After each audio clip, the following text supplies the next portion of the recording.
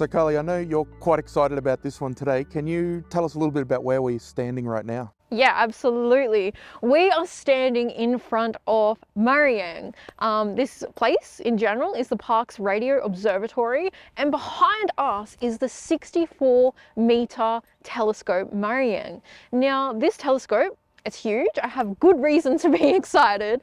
Not only is it this huge telescope, it's actually the largest single dish radio telescope in the Southern Hemisphere.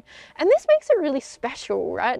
This is one of the key instruments that is used for us to understand our galaxy, the universe, and all the different objects out there.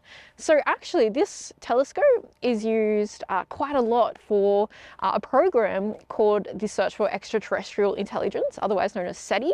It's also really useful for observing things in the southern sky, like the large and small Magellanic Clouds. Yeah, so what are some of the things that have been discovered using this telescope and radio astronomy in general then?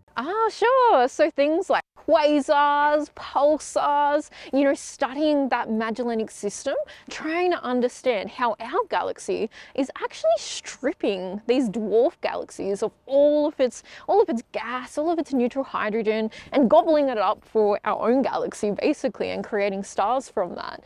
So this instrument was actually integral in understanding those different processes. And actually the Murriyang Parkes telescope is probably most known for another name, and that name is the Dish, of course.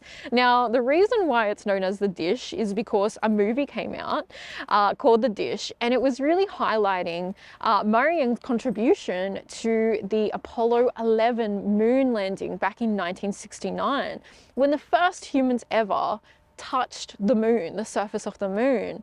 Now, what this telescope did, and actually another telescope here in Australia down in Canberra, they were the first instruments to actually observe that moon landing, and they were responsible for broadcasting that moon landing to 600 million people across the world at that time. Because of our southern location, we had the perfect viewing to receive that broadcast here at Murriyang.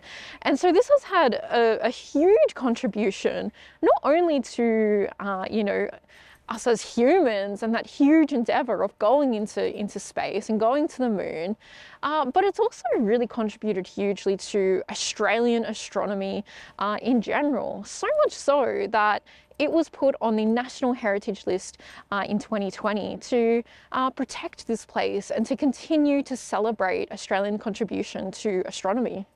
So Carly, why are you so excited to be here? So we can obviously see that this is quite impressive, but what's so special about this place?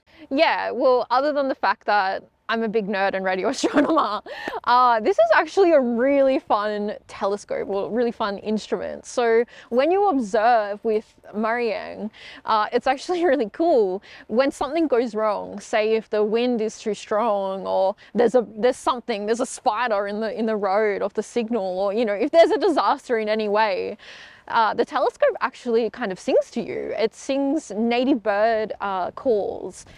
So it's very Australian. Sometimes, you know, if you hear the magpie, that's when you know you're in trouble. And so it kind of creates this really funny moment where the birds are kind of bringing you quite bad news.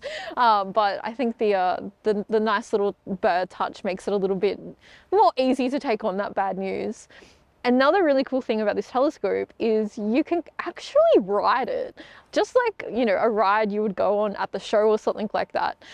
So basically what happens, the dish comes all the way down and you can just climb on up, and then as the dish kind of starts to go a bit more vertical, you just walk down slowly into the dish, and you can have fun in there, play cricket in there if you like, do whatever you want. Sounds good. Let's go and have a go. All right, let's go.